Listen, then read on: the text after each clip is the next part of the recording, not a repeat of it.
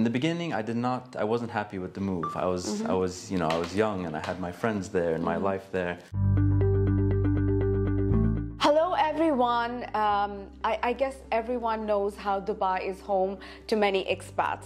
And with me today is one expat. He's from Saudi originally. His name is Aziz Harbi, and he's here to tell us why Dubai is home to him. I moved here in 2003. I was about 14 years old. Okay. And in the beginning, I wasn't happy with the move. I was young and I had my friends there and my life there. So when my parents told me that we're moving to Dubai, I was like, oh, I'm not sure if I'm going to like it here. And now, 16 years later, it's my home, really. Since 2003 until now, I consider Dubai really my home. How did it all start for you? Like, what's your educational background? Let's start with that. So when I moved to Dubai, I attended the American School of Dubai, and I did my high school there. And being in the American school and being, half American, my mother from Seattle, Washington, I was always intrigued, and I knew that I wanted to study in the United States. So I'm from the West Coast, but I wanted to get away from that side and go to the East Coast. So I attended Boston University. So I went to the School of Management there. At the time it was called School of Management. Now they've changed it to Qualcomm School of Management. And I studied finance. Now I'm not in finance now, but I studied it, and it's a great background to have. I'm happy that I did study finance. After a couple of years, I decided that this isn't really what I want to study. It was too late, so I continued that major, but I added an operation management major. I also added a minor in economics, so I have a nice trio of topics that I studied. So when I studied operation management, I fell in love with that field, and I knew that's where I wanted to be.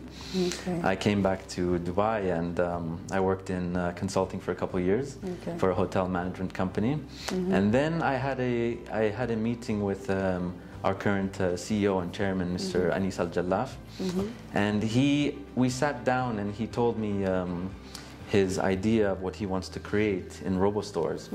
And he showed me, I remember he showed me videos of these robots moving around, and there's nothing like it here in the region. So it's something new, and I can see his vision of what he wants to create. I also saw at the time the real move towards e-commerce and online and the e-commerce world. So I thought, and Amazon, of course, was booming from then till now. And I thought this is a really cool and unique opportunity, and I was hooked ever since that day. So 4 years later, we have RoboStores fulfilling for the e-commerce industry in the MENA region. Where do you want to go next? I want to continue life and my career in Dubai. So RoboStores now has one center fulfilling for multiple companies across the world in the region and worldwide. We do deliver worldwide.